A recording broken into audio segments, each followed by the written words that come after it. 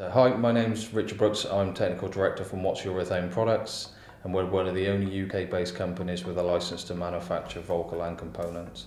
Vulkollan is one of the most well-known polyurethanes on the planet. It was manufactured, it was developed over 70 years ago in Germany, and it's just as good today as it was back then. The reason that it's so well known is it has extremely high wear resistance, extremely high resilience, and very good temperature stability, which suits some very demanding applications. The products that are typically manufactured from Vulkollan are things such as high load carrying fork truck tyres, high duty cycle products such as bushes and bearings on trains.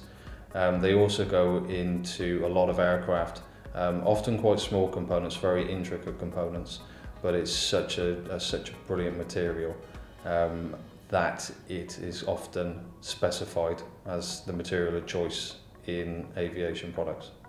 The challenge with Vulkollan is that it's quite a complicated material to produce. You've got to have some really stringent quality controls in how you go about manufacturing the material.